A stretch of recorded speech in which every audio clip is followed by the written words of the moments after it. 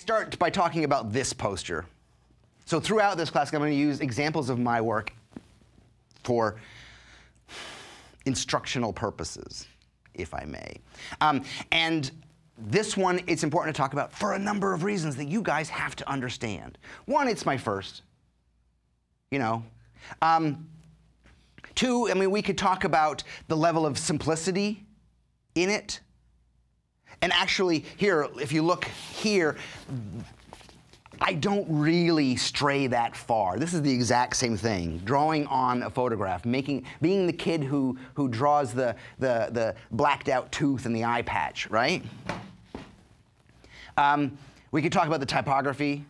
Oh, James, lovely typography. Ugh, I traced it with a pen, you know?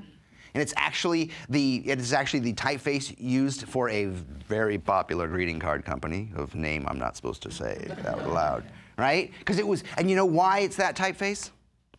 And this is something we will talk about. Because it's the wrongest typeface to use for this, you know? Something aggressive like this, you want like stencil.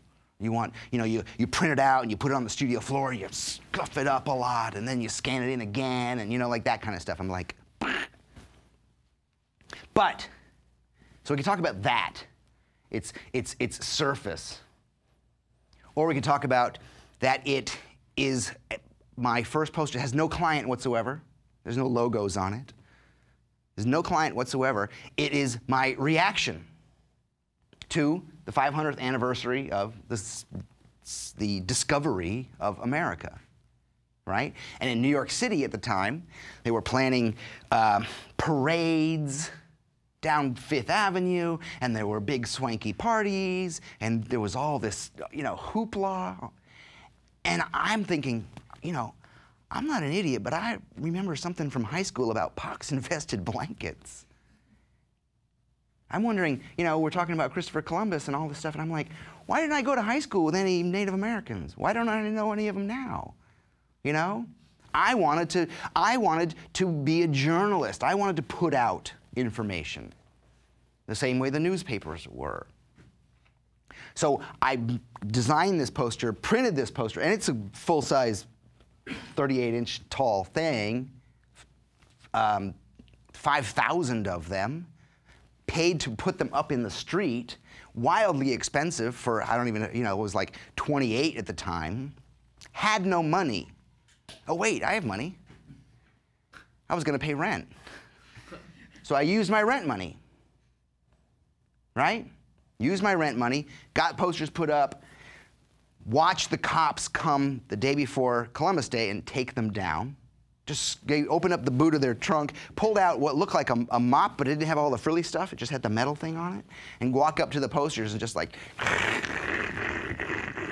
scrape them down, right? And I was watching this, and I didn't have the guts to kind of walk up and go, hey, would you scrape down the Tommy Hilfiger poster next to it? Because it's offensive as well, you know?